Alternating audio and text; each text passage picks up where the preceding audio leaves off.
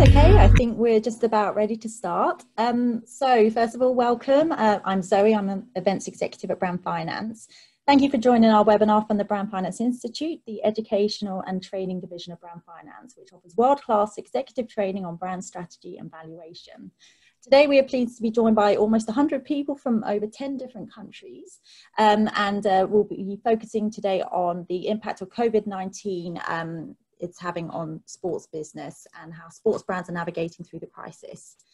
The online discussion will be led by Declan Ahern, Valuation Director, and Hugo Hensley, Senior Consultant at Brand Finance, who I'll hand over to very shortly. Just a quick note on housekeeping. The format of the hour-long webinar today will follow a 30 to 40-minute presentation by Declan and Hugo, followed by a 15 to 20-minute Q&A session. All questions and any other comments can be submitted through to our presenters directly through the Q&A facility. Just to let you know, we will be sharing a recording of the webinar after the session. We also kindly request that on leaving the webinar, you fill out a very brief survey providing feedback that will be helpful to develop our future webinars in the series. Finally, I'd like to encourage you all to engage with us on social media, LinkedIn, Facebook and Twitter using the hashtag BFI webinar and the Brand Finance handle on Twitter at Brand Finance. Without further ado, I'm now very pleased to hand over to Declan and Hugo for the presentation. Thanks, Zoe. Thank you very much, Zoe. And just to reiterate Zoe's comments there, good afternoon everyone and a warm welcome to this webinar. As Zoe mentioned, and I'm told, we have attendees from Sri Lanka, Romania, India, Spain, Portugal, the USA, the UK, among other countries. So again, a warm welcome. My name is Declan. I am a valuations director at Brand Finance, and my colleague Hugo is a senior consultant. And we are part of the team that produce our annual football valuations and report each year, which I think some of you may be aware of. And we also more broadly work within the sports consulting sector at Brand Finance. So just to give you a quick run through the agenda, Hugo and I will be touching on the business of sport and laying the land of how the finances within the industry actually work. We'll then move on to how sports clubs and organizations are addressing the disruption from the onset of COVID-19, followed by a European football financial case study and brand value impacts on teams and actual clubs.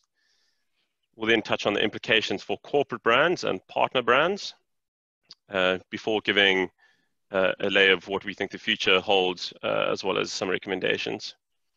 We'll then jump into Q&A, and just to remind everyone that there should be a button on screen, a little Q&A button on your Zoom page. Feel free at any point just to drop your questions in there, and we will try and address them at the end of the presentation. So just to set the scene for today's webinar, we thought it'd be useful to give an overview into the business of sports and how finances work within the industry. So the sports industry is estimated to be worth over $500 billion US.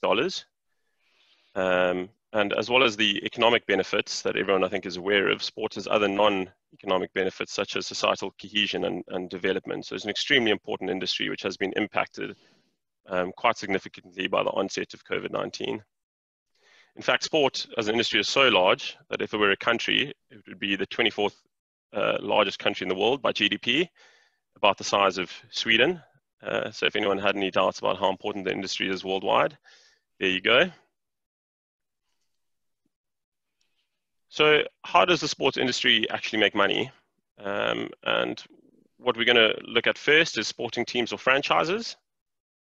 And essentially there are three sources of income for most teams. So the first is match day, the second is broadcasting, and the third is commercial revenue. What we've done here is include some figures from Manchester United, who I think everyone should be aware of. And as we can see, if you look at match day income in red, it accounts for approximately 18% of Manchester United's total income. So that's selling tickets as well as merchandising from their megastore. And in terms of the impact of COVID, Man United alone has 3,000 matchday staff on payroll that they need to pay and are currently not working. But we'll touch a little bit more on that a bit later.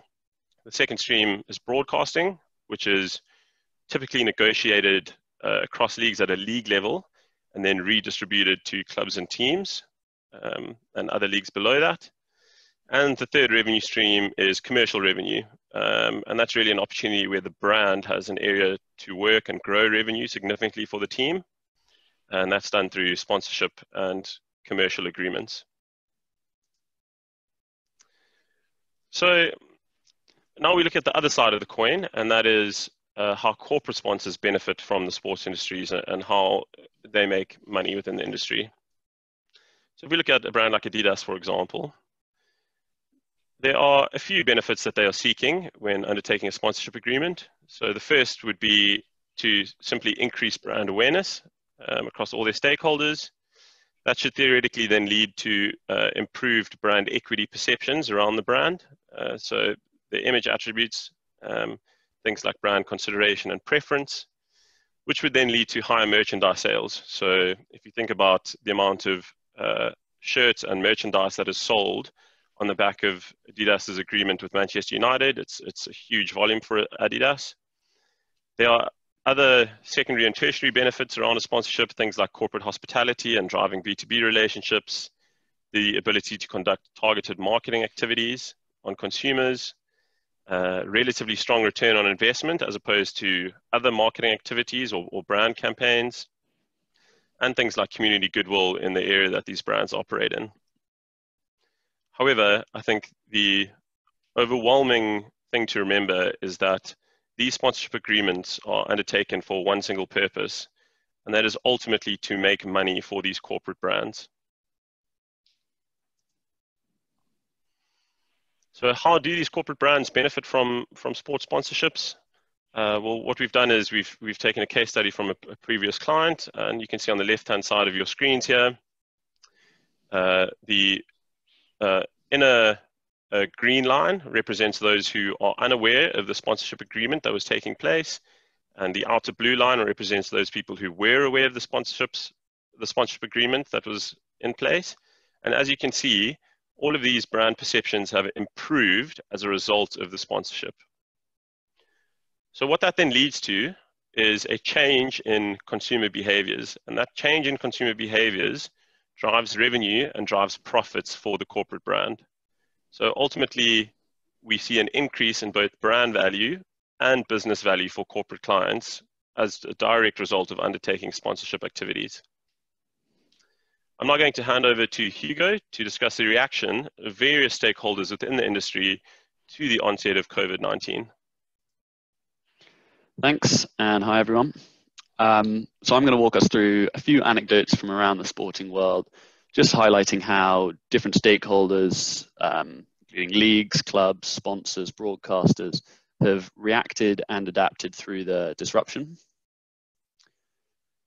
So first, here's a graph I think we're all probably a bit too familiar with now. This is looking at the timeline from the end of January to the end of April. And what we can see here is this is information from BBC Sport on sporting disruptions and cancellations. So from this view, there are a lot of complaints at the time, but it actually looks like the sporting world caught it just in time. With the Olympics, one of the last to make a statement, finally postponing to 2021 on the 24th of March.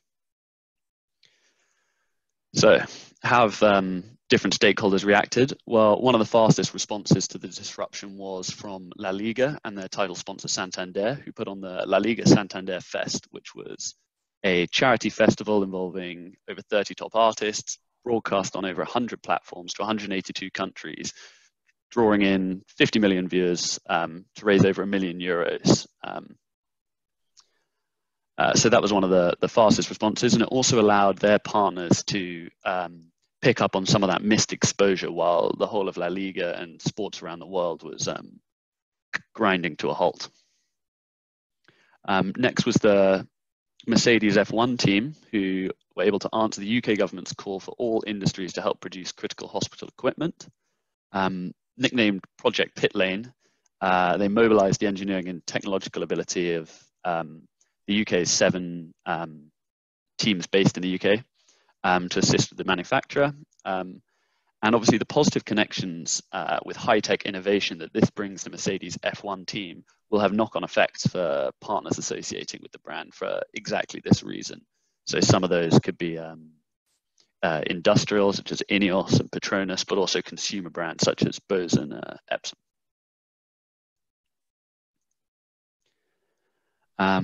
Then it was the turn of the Belarus League, which managed to briefly draw the attention of many avid football fans who craved a fix of football in action following the closure of their respective local leagues.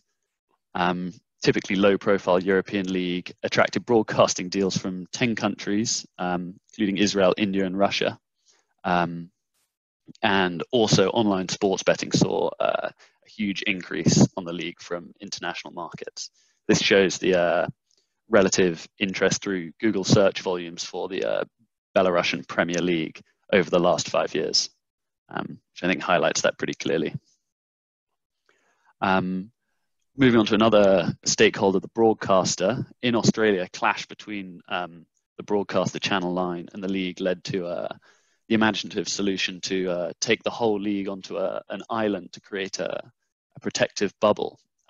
After Channel 9 criticised the cost structure of the league and its ability to be financially stable during this time, and publicly announced that they would be saving 130 million Australian dollars if the season was cancelled. Fortunately for sport, it didn't come to this, and the season got moving again in May. Barcelona showed their support by giving over the naming rights to the famous Nou Camp for the first time. Initially, rumours swirled of Mike Tyson's cannabis company taking on the sponsorship, but I think maybe we're more likely to expect maybe a local sponsor in this first year, or a big international involvement. But having been announced in April, there's been no movement so far, and it suggests that this huge new property is maybe too big an ask for any sponsors to take on now without any fans actually in the stadium.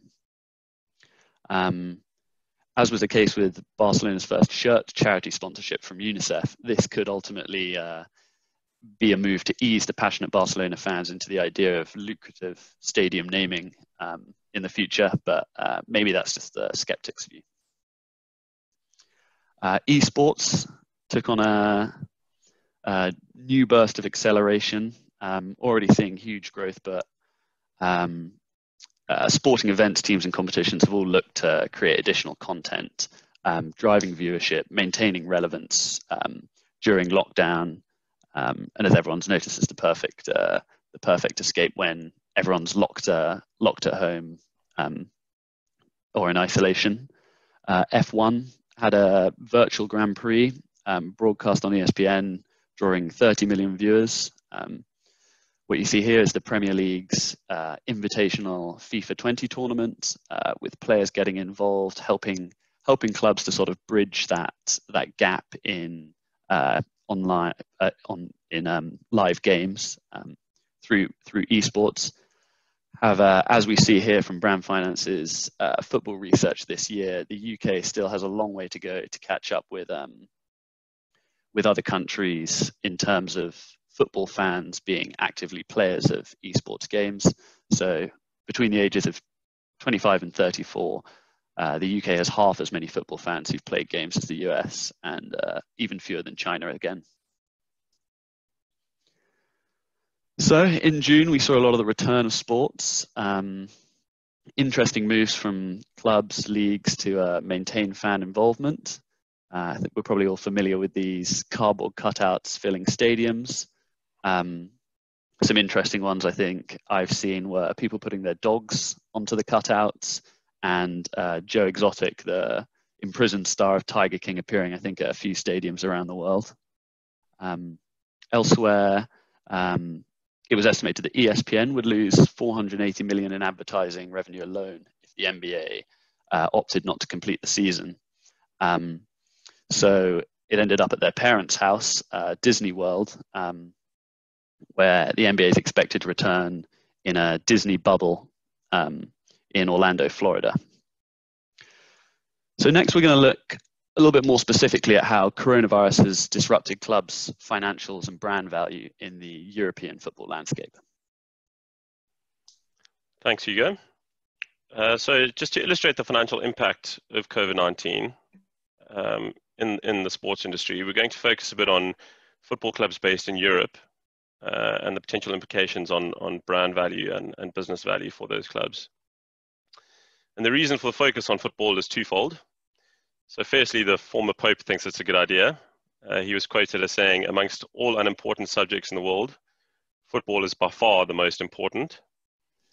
And secondly, generally the data and reporting amongst European football clubs is extremely robust, which allows us to do some interesting analysis.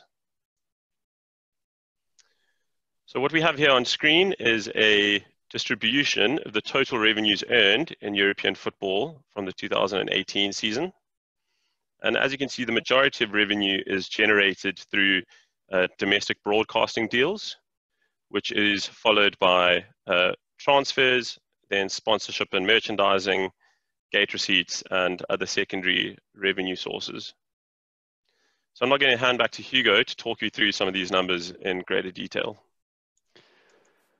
Thanks. So as a quick overview of how these have been affected on the surface by COVID-19, we can see that domestic broadcasting has taken a hit with 501 games in Europe's Big Five leagues alone, being played behind closed doors or cancelled.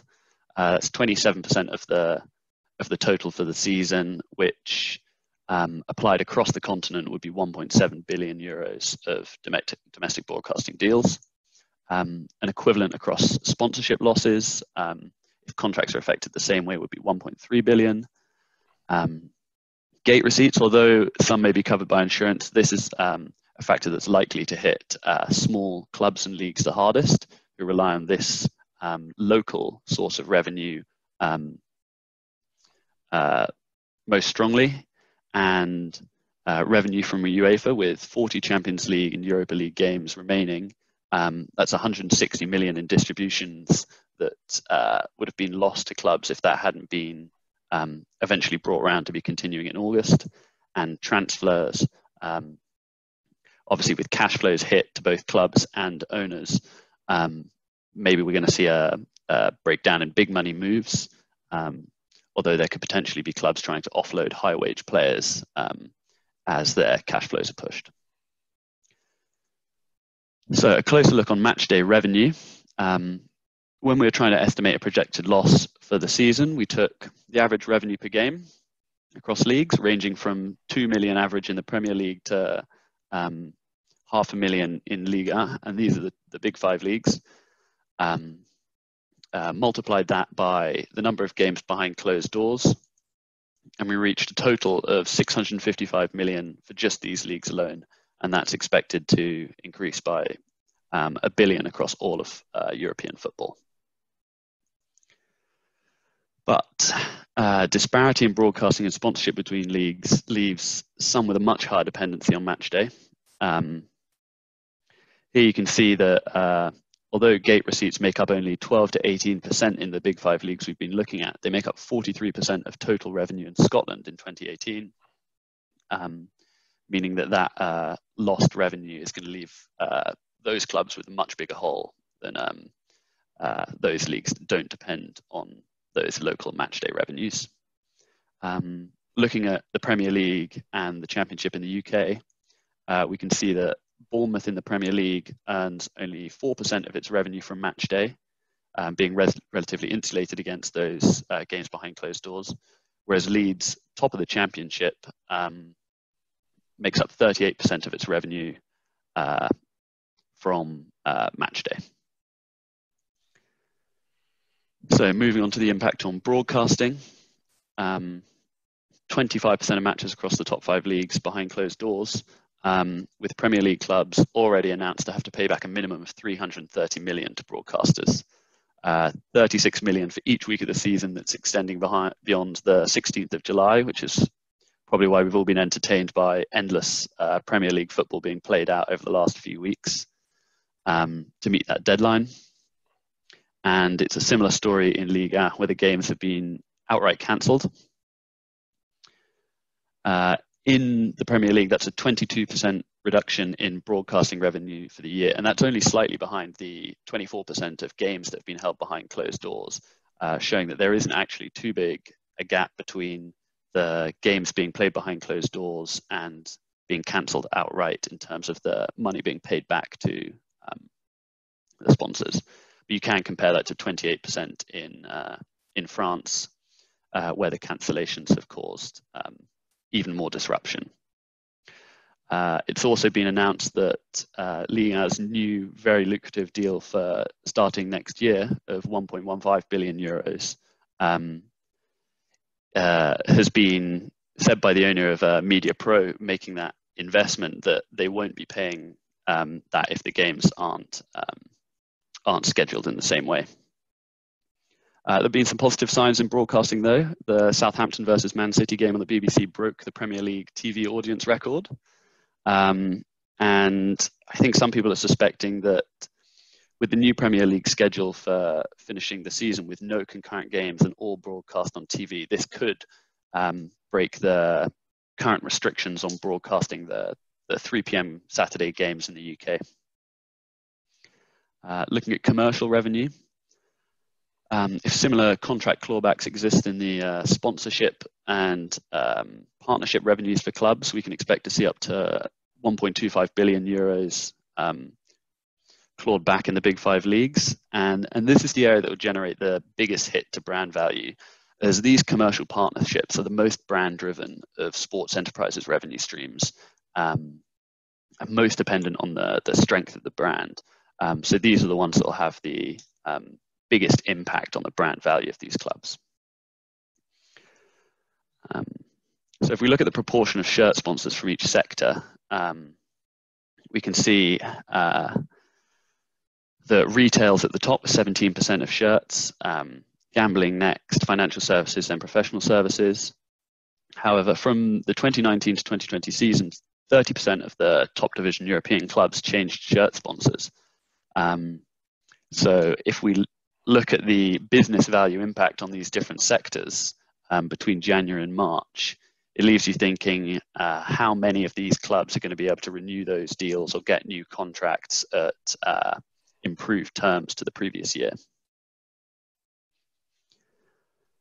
Finally, a quick look at what might happen to transfer revenues. Total player transfer spend in 2018 reached 8 billion euros, which is more than double the 2014 total just 4 years ago.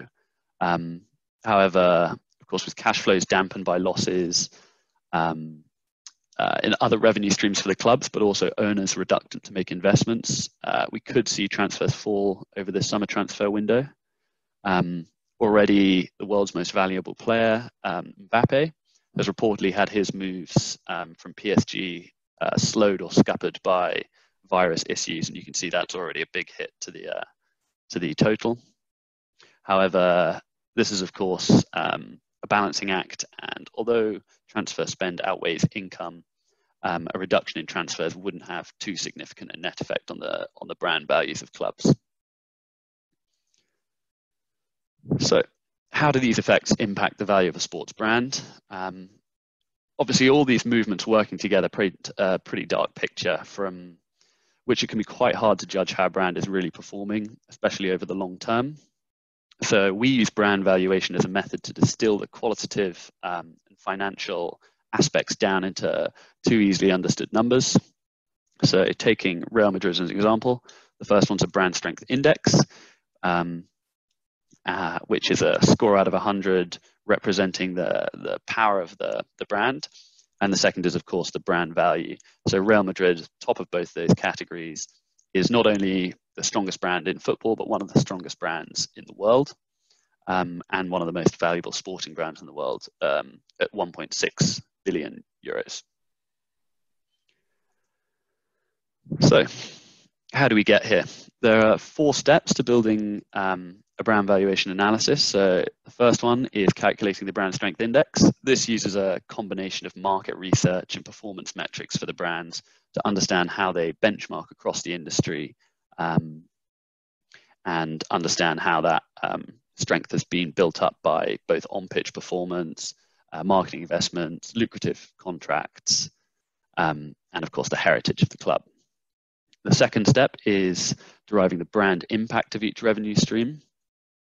So this is effectively how important brand is in driving those revenues. So if you compare broadcasting revenue, which might be highly dependent on, in the UK, for example, staying in the Premier League relies on strong on-pitch performance, whereas commercial revenue through sponsorships relies on a strong brand to bring those partnerships through the door.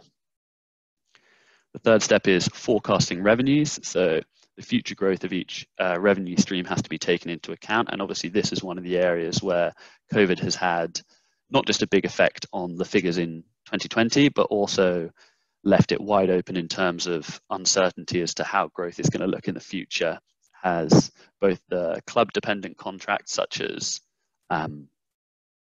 player transfers and deals and commercial aspects, but also those organized by the leagues, which is includes the broadcasting deals, which can be hugely lucrative for the clubs as well. And then we combine all these together into the financial valuation, which involves baking in the financial assumptions, so long-term growth and risk rates, and combining that with that financial forecast and brand strength.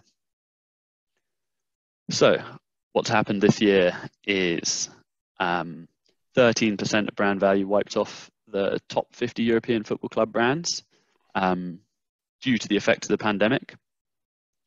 However, despite the huge implications of COVID-19 on sports and their financial results that we've seen in 2020, many of these top 50 clubs across leagues all over Europe, including Turkish clubs and Portuguese, they're all 50, 60, 100 plus years old, and their brand value exists in the long term.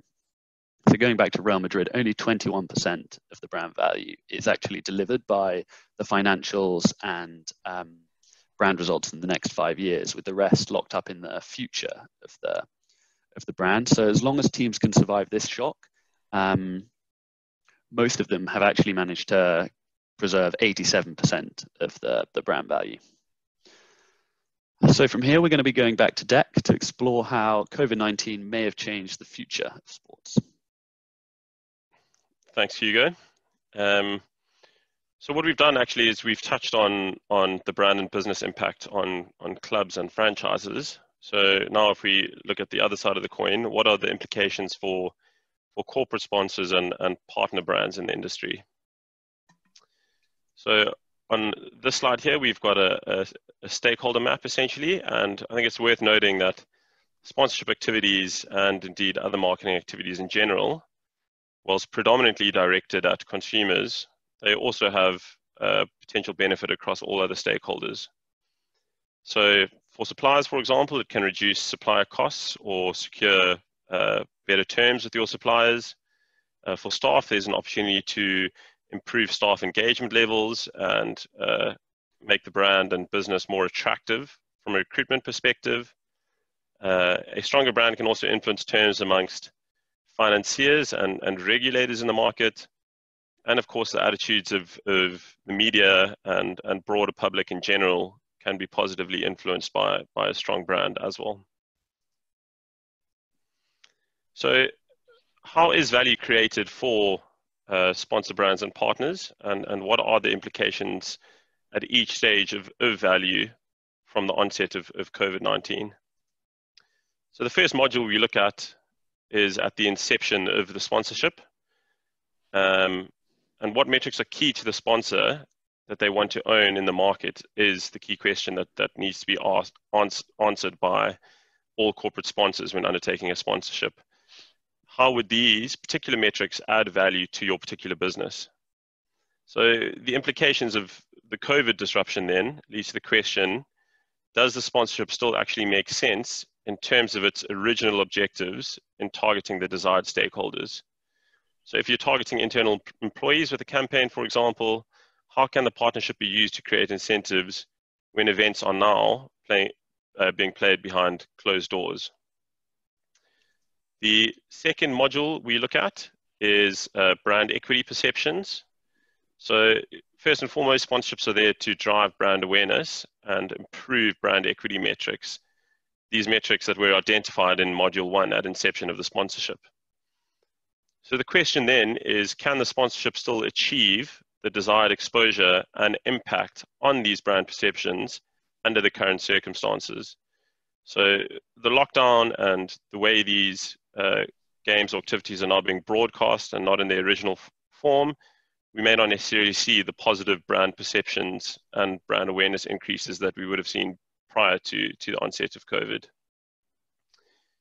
The third module then is influencing stakeholder behaviors. So ultimately, brand perceptions, or the change in brand perceptions, should lead to a change in stakeholder behaviors in the form of, say, increased customer acquisition or decreased customer churn, for example. So the question then is, you need to consider the changes in terms of the customer ability to actually engage with the brand going forward. So if you are an apparel brand, for example, and you are driving familiarity and consideration and preference for your brand through sponsoring a football team, you still need to ask yourself the question whether, given the current climate of lockdown, stakeholders can actually access your brand or not. So if your stores are closed on the retail high street, do you have a sufficient online platform to be able to sell your goods to those consumers? Then finally, the fourth module, we look at the financial impact in terms of change in revenue and profitability as a result of these changes in customer behaviors. So brands need to ask then, is the marginal benefit of the sponsorship activity outweighing the marginal cost of the sponsorship fees? Are your increased revenues being derived through the sponsorship sufficiently large enough that they outweigh the sponsorship outlay cost in terms of the agreed sponsorship fee to the rights holder, as well as all of the activation spend that goes with that? So what we have done on this slide is we've provided a case study for you from one of our previous clients, in which we are attempting to benchmark a sponsorship property versus what else is available in the market. And essentially what we are doing is looking at 6 variables here. So the first is accessibility, prestige, brand, so that's brand image attributes, the reach of the sponsorship, media across other channels, as well as social media. And what we do is try and assess the returns that these brands are obtaining relative to the annual fee that they spend in sponsorship. And what the slide says, if you focus on column 1 there, on brand 1, you can see that relative to the rest of the market, brand 1 was outperforming in terms of what they were spending and what else was available as a property in the market. So they were receiving returns of 140% relative to their annual spend. That is in direct contrast, for example, on the far right-hand screen with brand 6 and on the far right-hand side of the screen with brand 6 and property 6, where they only received an 83% return relative to their spend. Now, this can actually change as a result of a change in broadcasting or a reduction in broadcasting. And what we happened to do in this case study was that the client happened to experience a reduction in broadcasting. And so we asked which of these metrics are actually impacted by a reduction in broadcasting. And we landed on 3 of these metrics. So the first is brand image perceptions. So that would likely be impacted due to a reduction in broadcasting. The second is overall reach, and I think that's self-explanatory. And the third is the media segmentation, of which we are talking about content creation and the lack thereof due to a lack of broadcasting. So what we could then do is model the negative impacts on these areas and see how that would affect the worth of the property going forward. So what we found was that there was a 56% reduction in the brand image attributes, a 10% reduction in reach, and an 83% reduction in media, and that's in absolute values. And that then led to a scenario where there was a significant reduction in the overall performance of this property relative to the scenario prior to the reduction in broadcasting.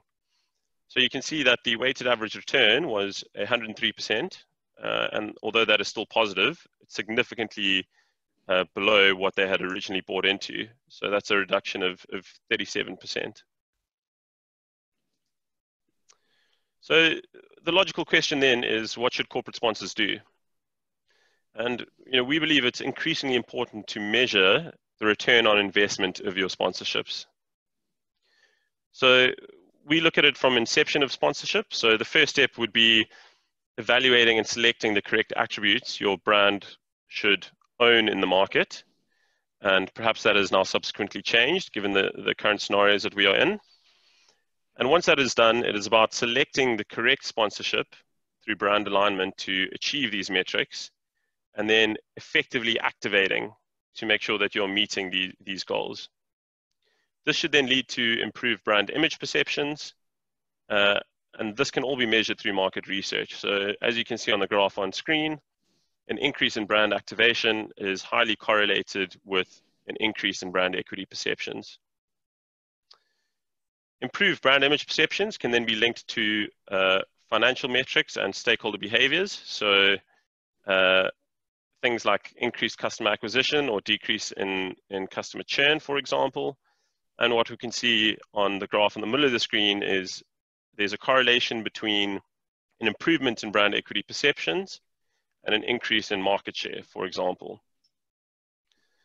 This change in stakeholder behavior can then be run through a financial valuation model to determine whether there are increased revenues, increased profits, and increased business and brand value as a result of the sponsorship. So what we can see here is that you start with the current value of your business, you spend a certain amount on the sponsorship and on activation in the hope that you would see a performance uplift in terms of revenue and profits and an overall increase in business value.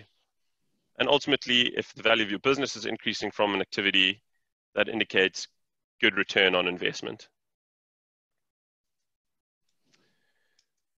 So the next question is where to now for both clubs and corporate brands, and where do we see the landscape shifting and what you should be doing in the future.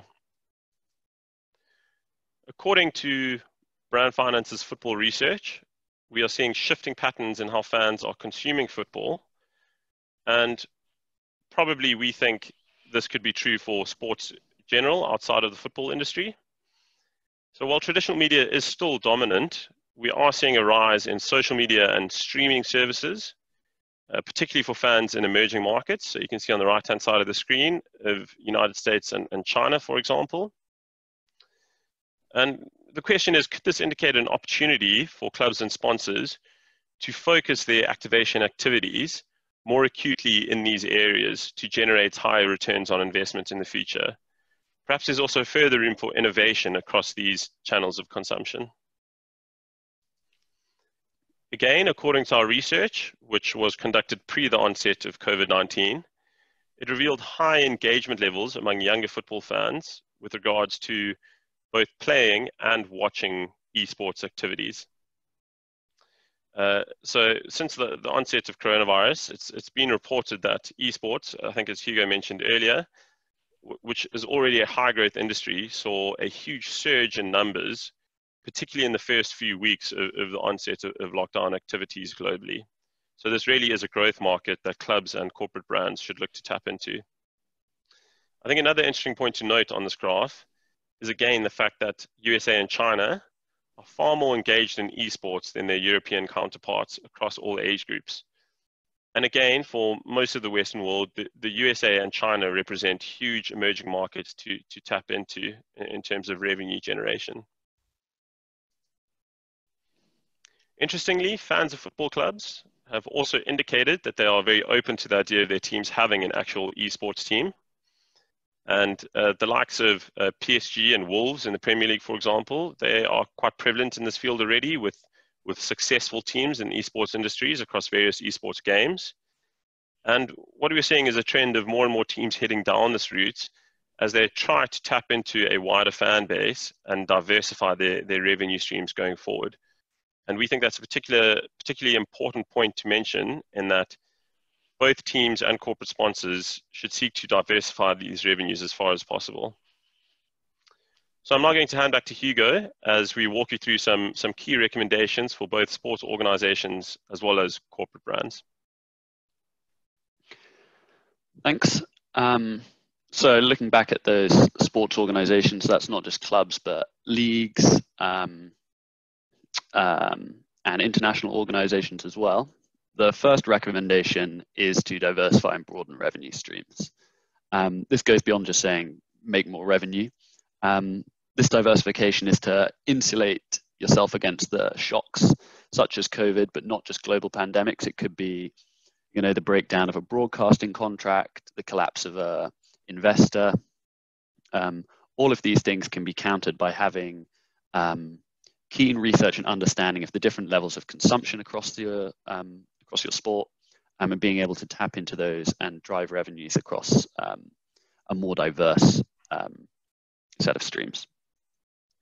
The second one is keep communicating, maintaining strong relationships with fans, but also other stakeholders. So that's your sponsors and either the leagues you operate in as a club or the clubs below you as a league.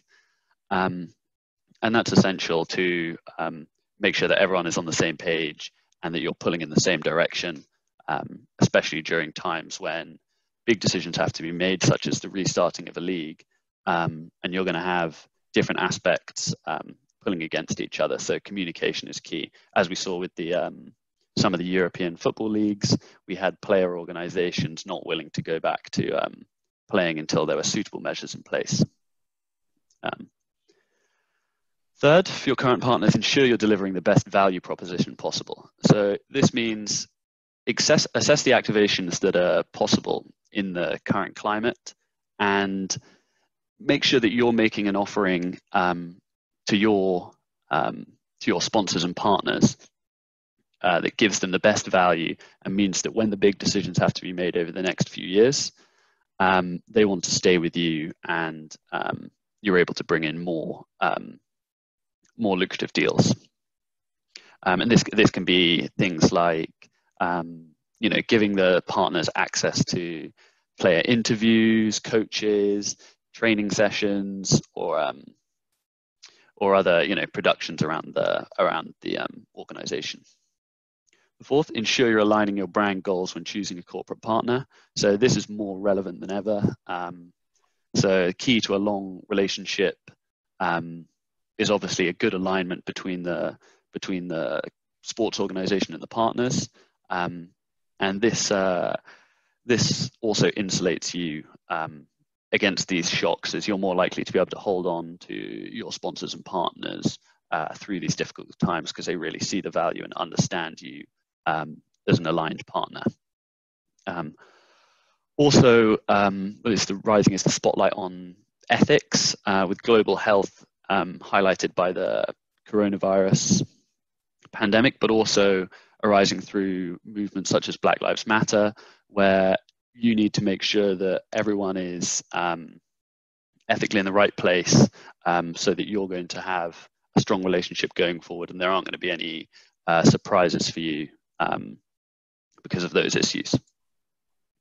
And fifth is determine whether you can get more from your current portfolio as a rights holder and track the level of uplift you can provide for corporate brands. And this ties into all the other points. And it's about understanding how you add value and are able to add value to your rights holders by tracking behavioral uplifts, perception differences in your fans, and then being able to take that to the negotiating table with partners so that you can prove what positive effects association with your sports organization is bringing to them.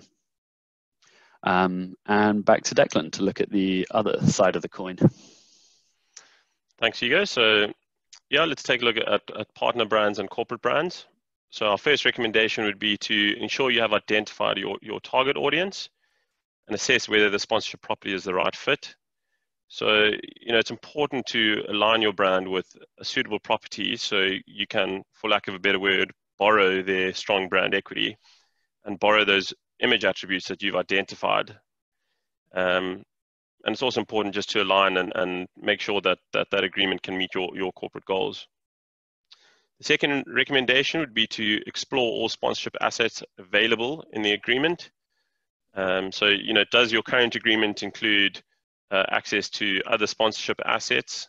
It's crucial to make sure that your brand is getting as much exposure as possible. And if that's not necessarily on the front of shirt sponsor, it can be behind the billboard or of an interview or on the sideboards during a match. The third recommendation would be to explore all activation channels possible. And I think this is particularly important in the current climate of lockdown. And activation is extremely key, and effective activation is key. So if you think about particularly shifting money towards activating through digital channels, for example, while there's less freedom of movement globally, that could see higher returns for your brand. And lastly, measure return on investment of your sponsorship activities and act accordingly. So it's important to do this measurement regularly and to assess whether a change in any conditions has affected the return the sponsorship is generating for your brand. And this is not just true for sponsorship activities, but we would recommend this for all marketing activities and brand campaigns in general. So that's it for our presentation. I'd like to just remind everyone to please feel free to use the Q&A button that you should see. I think presumably it's on the top or bottom of your screen. Just click in that. Feel free to ask any questions, and Hugo and I will do our best to answer those for you. So thank you very much to Declan and Hugo. And as Dec just said, we'd now like to provide the opportunity for our attendees to participate in the Q&A. Just before, I'd like to encourage you all to engage with us on social media with the hashtag BFI webinar and the Brand Finance handle on Twitter at Brand Finance. So we've had a few questions through. I'd like to start with the one. When looking at the return of investment of existing sponsorships, do you think there's long-term value in being the sponsor that sticks with and supports a team through a difficult time? Sure, I can handle this first and see if Hugo would like to add anything. I think through our research, what we have actually seen, which is quite interesting, is that there is quite a lag effect on sponsorship activities, even if you stop a sponsorship. So we can see years down the line that there's still relatively high recall and familiarity and improved brand perceptions for your corporate brand, even though you may not necessarily be the sponsorship of that property right anymore. So, firstly, if you were to stop a sponsorship activity, you could still see benefits long term.